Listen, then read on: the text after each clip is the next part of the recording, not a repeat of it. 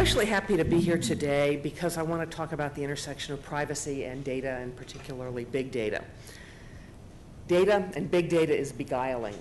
I have spent a substantial part of my career at a statistical agency, and I am deeply steeped in the notion that data is good and that the appropriate use of high-quality data represents our society's best chance to improve education and so many other fields in this country. But the point that I want you to take away today is that the work that you are doing, work involving big data, does have privacy implications, and that if you do not pay attention at the outset on your projects, that you may run into roadblocks that will derail your work. Data use, and data use for big data in particular, is highly controversial.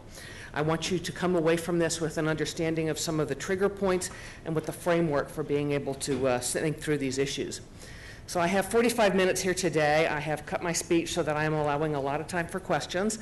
I want you to put on your thinking hats, and I hope that you have some questions for me at the end. And if not, hey, Gordon has some more time to speak. So I'll run through a very short history of information privacy in this country. I've cut a lot of my history speech in here.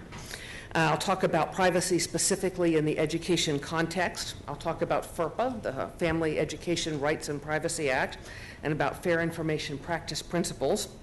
I'll talk about the new White House reports on big data that were released on May 1st. And I'll talk briefly about some selected current issues about privacy in the education context. Smart data, discrimination, database multiplication, re-identification, and open data. So with that, what is privacy? People talk about privacy and they mean many different things. To many people, privacy means civil liberties.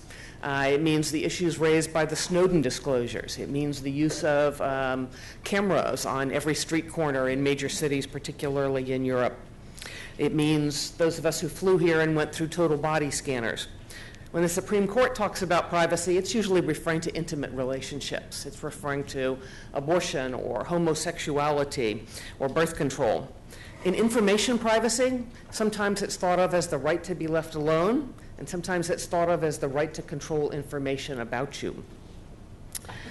In this country, we have a fairly extensive federal legislative framework for privacy, and this looks at privacy primarily in terms of the right to control information about you.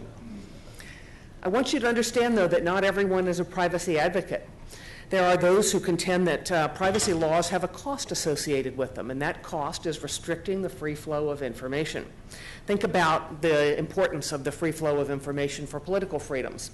There's an article in the paper this morning I was reading about new restrictions on the internet and the use of the internet in a variety of foreign countries, Russia, China, Turkey, etc.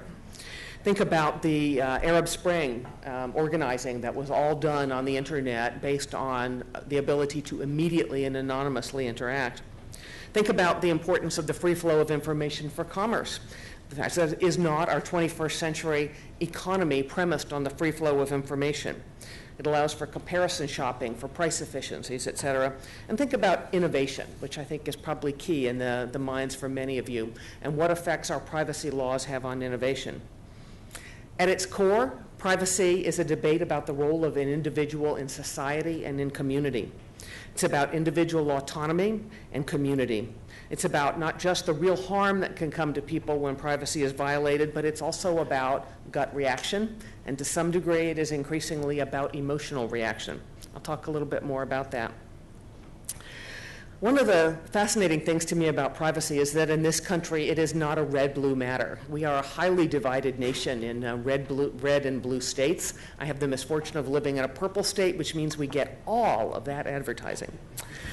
But this is not a Republican or a Democratic issue. I was at a meeting recently where Senator Markey spoke from Massachusetts, and he said, privacy is where the far left meets the far right to box out the moderate middle. I liked that statement there. In every Congress, we have new privacy laws proposed and amendments to our existing privacy statutes. Most of these die on the vine. Privacy is a controversial topic, and there are a few political wins that can be scored with privacy legislation. So let me start with my history lesson. I've cut this way back. I'm a total history geek, and I don't want to take you guys out with this here, but I think it is helpful context. So in ancient times, privacy wasn't a concept that made any sense. People lived in villages, they lived in small towns, they knew each other, and they knew each other's business. But when we started having cities and travel, people started interacting with strangers, and we came up with the concept of us versus them. Technology is also a huge game changer in the history of privacy. Before data was widely available on the web, there were practical limitations on what we could know about each other.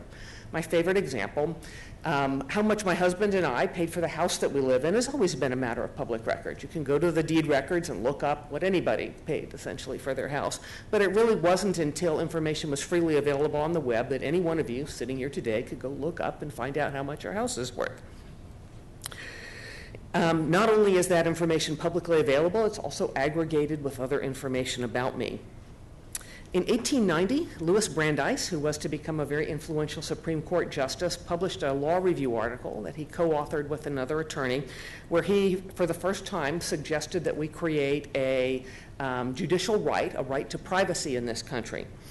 It's a rare example, as a lawyer I'll say this, a rare example of a lawyer that looked at the big picture and drew conclusions about the future of his society, and it's probably the most influential law review article ever written. He states at the outset that societal developments are what caused he and his co-author to argue in favor of a right to privacy, and he concluded that recent innovations and business methods were adversely impacting people's right to be left alone. I find very amusing in this day and age the technology and the technological development that caused Louis Brandeis such concern. It was pictures, photographs. People were taking photographs of other people and they were being published in the newspaper. And this was very upsetting to Louis Brandeis. It used to be that societies, that nations didn't have a strong need to be able to distinguish and identify individuals. Even last names are a relatively new phenomenon in the history. And now it is computers that has in fact made personal identification possible in the modern world. Fingerprints, and before that, measurements. Anthropological signalment was a system of measurement that was used back in the 19th century to measure various body parts to be able to re-identify individuals. After that, of course, came fingerprints, but it wasn't until this information was available on computers that anyone could look through it to be able to realistically re-identify people out of large numbers. Now, of course, we have fingerprint databases. As I like to say, the national fingerprint database in this country includes criminals and federal employees. And we have DNA databases as well. All servicemen and servicewomen in this country in particular are in a federal DNA database. School districts are not increasingly, sometimes use fingerprint scanners and palm scanners for things like getting children through the lunch line. Schools contend that this makes the lines move much more efficiently, and it does not have any chance of identifying the students who are receiving free and reduced price lunch. But yet, I presume some of you, like I do, have an emotional reaction to that. Does that feel right to you? Now we're working with identification, of course, based on other biometrics. You've probably heard a lot about this over the last several days, and I don't need to go into this in great detail. We have retinal scans, we have iris scans, which are more accurate over a lifetime, and of course, facial recognition software. Facial recognition software most famously was used recently to help find the Boston Marathon bombers. We also have performance data, how well somebody performed a task, particularly on a computer. Technology that allows people to be identified on any computer anywhere in the world based on what they're doing on the computer and how they are doing it. So all of these technologies identify bodies, and they identify them with fairly accurate precision. What we don't have so much is the ability to put that with a name attached. What do we use in the U.S. for identification? We do not have a central registry of births and deaths in this country, and we don't have a registry of citizens. Interestingly, we had a proposal in the mid-1960s for a national database, and this proposal went down in flames once newspaper articles and congressional hearings started being held on the topic. The proposal was generated by a desire for greater efficiency, to have more accurate databases and produce better data. But now, in practice, we use Social Security number for individual identification. Social Security number, of course, was never intended to be used for this purpose. When the Social Security Act was passed in 1935, we needed a system to be able to identify consistently and reliable every individual from your first paycheck you receive until the death of your last beneficiary. Against all of the intent to the contrary, we now use Social Security number quite widely in this country. National identity card proposals continue to be raised. They were raised a lot after September 11th, and all of them have died on the vine.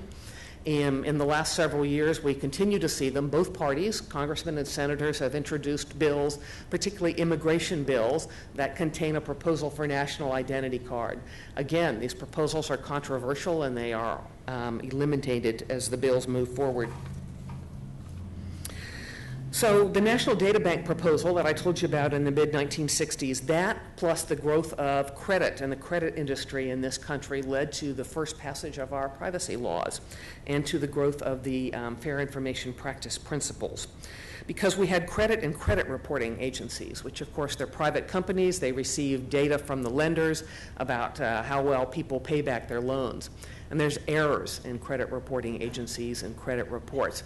And these led to real and substantial harms. People who were not able to buy houses, people who were not able to make purchases, other types of purchases.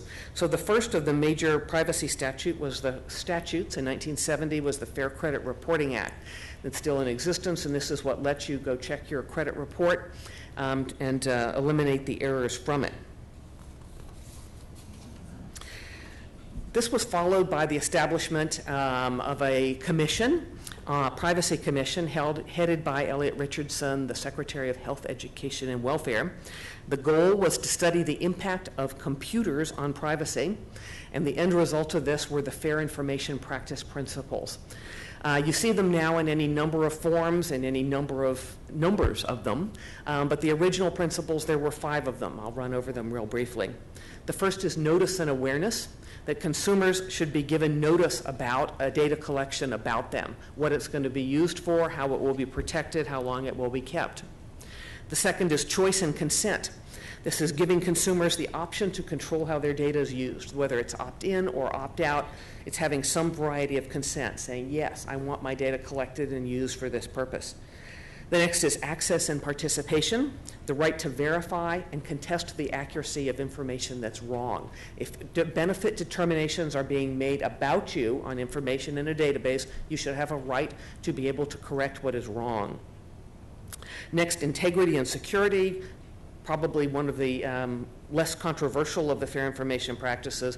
If you're collecting information about people, you need to keep it secure and you need to do your best to make sure it is accurate.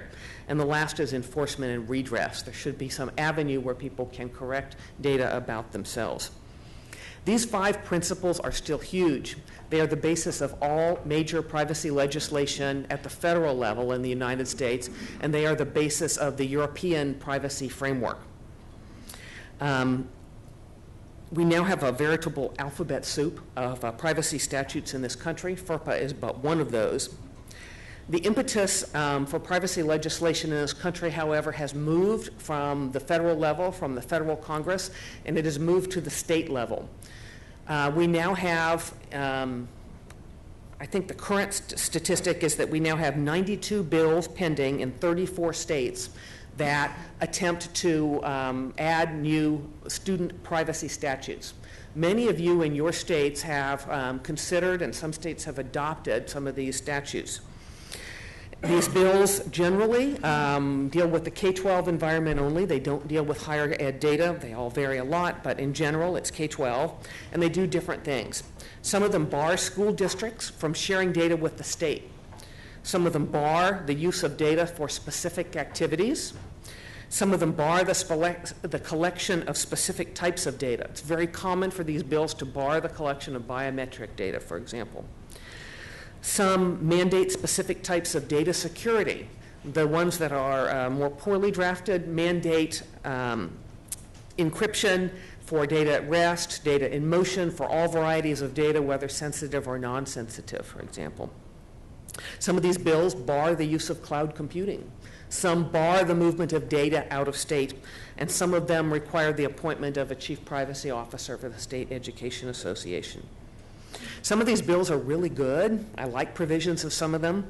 Some of them are highly problematic. They're a reflection of the degree of emotion and concern that exists about privacy in the education context right now. They have the potential to affect your work. The truth is that it's really hard to have a discussion about privacy in the education context and to have that discussion be fact-based. Many of you all have read recently about the demise of In Bloom and have read some of the media articles that led up to that. It's very difficult to get out accurate information about student privacy and about the use of data in education. The conversation on this subject is often flat out wrong, and it tends to be emotion-driven rather than fact-driven. And now, of course, we live in the world of the Internet of Things. We have sensors in all of our objects. We have Google Glass. And we have third-party agencies that have data about you. We're not talking just about government databases that have information about people. We have data brokers. So did you all know that you all are scored by these data broker companies not just on your credit score, not just on your propensity to pay back a loan? Each of us has a score on a number of other factors that are unique to these data broker companies. It is how influential you are with other people's buying decisions, how likely you are to still be employed a year from now, your likelihood that you're going to buy a new car in the next year, all variety of things you're scored on. These scores are not only individual scores, they're also neighborhood-based scores. How likely is it that someone who lives in your zip code is going to do X? So I just want to get a little more information about you guys before I talk about education in specific. I presume that most of you all work with data. And so I'm curious, how many of you all use data that you get from schools or from state education or district education agencies? A lot of school data, okay. How many of you all are using data that's collected on the internet by a vendor or you're the vendor yourself? Okay. And how many of you all are purchasing data and using that as well? Okay. So FERPA was passed in 1974, and it makes education records confidential. It gives parents and eligible students a right to inspect and to seek to amend the education records if they're wrong. And I'll say it again, it does not mean you get to correct the grades if you don't like the grades. It's truly data that's wrong. We administer FERPA through the Family Policy Compliance Office, which is under me. And FERPA is not the only statute that deals with education records. We also have the Protection of Pupil Rights Amendment, which deals with the commercialization of data collected from students. And we also have COPPA, the Children's Online Privacy Protection Act. That's administered by the Federal Trade Commission, and it deals with the collection of data from children under 13, the 12 and under crowd.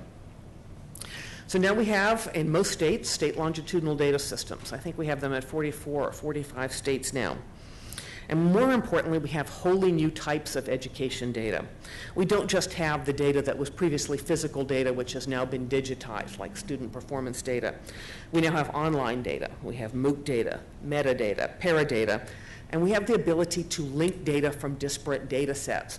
Those of you who are getting commercial data, I presume, are linking it to student performance data, to data that you get from your vendors, et cetera. We have the ability to create fairly accurate longitudinal data files that can see how a student, an individual student, progresses through the system. And we have schools and districts that are increasingly outsourcing, as they must, in order to appreciate the benefits of data in schools. We issued guidance on this subject in February about contracting out for online services for schools. And a number of other organizations have also issued toolkits to help school districts with this. The key point is that if a school or district is going to be outsourcing, it needs to have a legitimate educational interest in order to do so, and it needs to maintain direct control over the vendor to whom it is contracting. The real challenge for us is that there are 15,000 school districts in this country, and they run the gamut from large metropolitan and suburban school districts that are fairly sophisticated. They have CIOs or CTOs, and they have an infrastructure to support data use, to truly microscopic school districts in this country. For us to get the word out to all of these school districts and schools about how to do contracting appropriately, not only how to do it legally, but how to follow best practices, is a huge, huge challenge. So FERPA, our law, puts the burden on the schools. We look to the schools and the districts to follow good practices when contracting out. But I want you to also understand that we feel very strongly that there is a role for the vendor community in this process as well. It does, having all of the burden on the schools is not a feasible solution here. The vendor community needs to do the right thing. It needs to have privacy policies that make sense, and vendors need to be transparent about the data and they're using. So, very recently, on May 1st, we had the White House release a report on big data. I don't know how many of you have read that. The report itself is interesting because it recommends that we explore modernizing the regulatory framework for FERPA and COPPA. We agree, and we're happy to have that discussion. Senator Markey has indicated his interest in that, having that discussion as well. What is, I think, potentially more interesting than the White House report on big data that came out is the companion report that was issued by PCAST, P-C-A-S-T, the Presidential Advisory Commission on Science and Technology. I'm getting the title a little wrong, but if you Google PCAST Big Data and Privacy, you'll find the report. This report was issued on the same day as the President's report, the John Podesta report, and it reaches some different conclusions. The presidential report, the Podesta report, really embraces the continued use of fair information practice principles as the basis for dealing with big data and privacy.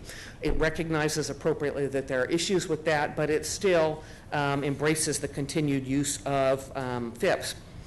In contrast, the report from the technologists, the PCAST report, questions whether FIPS, fair information practice principles, are still a viable solution in the modern world.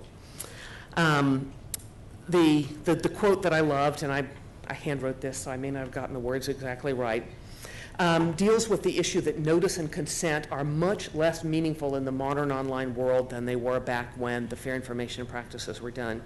And the quote is, "In some fantasy world, users read privacy policies, they understand the implications, they consult their attorneys, they look at the terms for the competitive products, they negotiate with the vendor, and only then do they consent. The reality is different." I loved that quote, and I think that's a fair statement of the problem that we all face. Privacy policies are long. The Department of Health and Human Services just issued a model privacy policy for HIPAA. Now, I applaud them for that. That's something we still need to do. It took them years to do it. Their model privacy policy was 6 pages long. How do you display that on a mobile device with a 3-inch square screen? How do you meaningfully get that across to people? It's a huge challenge. So let me run through a couple current issues real quickly here. Smart disclosure and my data buttons. I'm a little perplexed why this hasn't caught on more in the education field. This is big in the medical arena where people want to keep and maintain the medical records about themselves. The VA has a very successful, I get the colors confused, blue, green, purple, whatever button that allows users to download the information in their VA medical file. We don't really have that happening so much in the education workspace. We have a button available on our FSA page for students who have input all their FAFSA information that they can download the majority of it in a machine-readable form. Database multiplication, another issue to think about here. So again, I believe databases are good things, but there are always, when you have aggregations of data, concerns about governance, security, and use restrictions in particular. It's not so much the state longitudinal data systems, it is the proliferation of databases. We now have a number of cities that are creating integrated databases. They're doing wonderful things with them. They're putting together the data from their different social service agencies and also their education agencies in order to improve outcomes for children, for people in poverty, for all sorts of things. But there's a proliferation, so the same data will appear in these multiple data sets. There's now databases dealing specifically with early childhood data. And more importantly, it's not just the public entities that have data and databases anymore. Many of you all are in the vendor community. Many of you have what we at the Department of Education do not have, which is a national database of student-level information. Database multiplication. So a real key issue in privacy right now in the education arena and everywhere is re-identification. So I think all of you are familiar with the idea that when you publish tabular data that you have to be careful about small cell sizes. But there's virtually an explosion of information available about us, and many are questioning the continued viability of systems that are built around the ability to anonymize data. There are so many examples, and I'm sure you guys have heard them. I don't want to go through this again. There's the Netflix study where people are able to identify you based on the movies that you've rented in Netflix. The Harvard Facebook study. Harvard released a data set for social science research based on Facebook use, and immediately people were able to re-identify students, specific students in there, including gender preference, drinking habits, all sorts of things. In 2011, Paul Ohm, a law professor at the University of Colorado, published a very influential article challenging that with the increasing ability to re-identify individuals, that our privacy framework in this country doesn't make sense. And he's right. Privacy statutes in this country at the federal level are premised on there being a distinction between personally identifiable data and anonymized data, and that distinction increasingly has to be called into question. Information that is now anonymized may no longer be anonymized in the future. You think about data that is medical data that's in tissue banks with DNA typing now, that information should no longer be considered anonymous. So another issue to think about as you start thinking about your projects is discrimination and predictive analytics. So how many of you have heard about the Target study and the pregnancy tests? I'll tell it, because a few of you hadn't, and it's just such a fun story, and I'll be quick about it. So Target they sent you coupons, and they wanted to be able to identify who's gotten pregnant. And so they used all of the information from their loyalty cards to draw conclusions about who had just gotten pregnant, so they could start giving them coupons for pregnancy products. And they used, who knows what they used. It was some combination of, all of a sudden, women stopped buying scented products. They wanted unscented products. You ever been pregnant? You'll understand. They start buying more items for the home. Based on their purchases, they can identify who's pregnant. So they sent off a coupon, and a father storms into the store and says, "This is my daughter, she's 17, how dare you send her this?" And a week later, he goes back into the store and says, "I'm sorry, evidently there are things going on in my house I didn't know about." So the idea that Target will know you are pregnant potentially before you are is a predictive analytics. So predictive analytics is a wonderful thing. Some of the student success systems that were mentioned in the previous session that are being used in higher ed particularly are doing great things. You know, they're looking in and they're noticing there is a strong correlation between students who aren't logging in enough to the student information system and their chance of not succeeding. And so they start a reach out to students if they notice that they're not logging in. That's a wonderful use. But other higher ed institutions in this country are using predictive analytics differently. I don't want to name any names here. Maybe some of you are from the institution I'm thinking of. But they are using predictive analytics to give scores to incoming students and to say, we're not going to let you do certain majors because we think you have a poor chance of success in that particular major. So that troubles me. And it doesn't trouble me because it breaks any law that I administer. It troubles me as a person who has achieved, who values the failures that I have had in my life. What right does a university have to take away your right to failure? I shouldn't put it that way. Those of you at universities. But I mean it seriously. I think failure is very important, and I think the ability to do that is important, and taking away the individual choice is something that I question in that. So another issue is open data. There are various executive orders on this. All of us in federal agencies are striving hard to keep up with it, to release more data and to release it in machine-readable format. We're very proud at the Department of Ed because we have a fairly good inventory that we have recently published. You can, I hate to use this as a verb, but you can Google it and find it. It's not complete yet, but there you can look up what we have at the variable level. And I think that's an important type of transparency for federal agencies to have. So as we wrap up, I just want to go over a few things to, as you think about the projects that you're doing, to think about them on the front end. So the first is, I agree, there's huge issues with fair information practice principles, but you can't forget about them yet. Think about them as you start looking at your new projects. Think particularly about the one dealing with access and correction rights. If your data is being used to make benefit determinations for the students, then you need to be able to allow some right to correct them. Think particularly about governance. If you've got large accumulations of data, you have to think about governance. It's a process, it's a structure. It establishes responsibility for data, for who has access rights to data. It assigns roles and responsibilities. Data governance isn't easy. I speak from experience. All the agencies that I have worked with devote major resources to data governance. So the most important thing I want to pass on to you about data governance is it needs to be written down.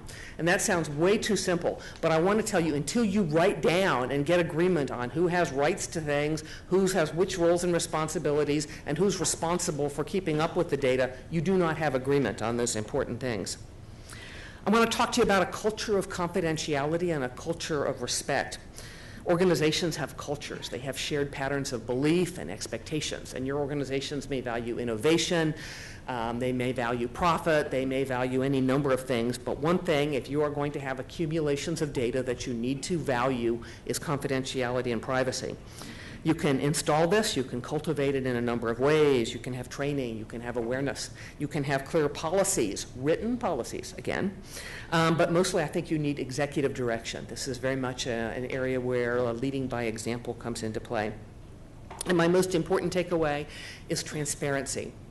The discussion that I had earlier about civility in discussions about privacy is where this comes into play.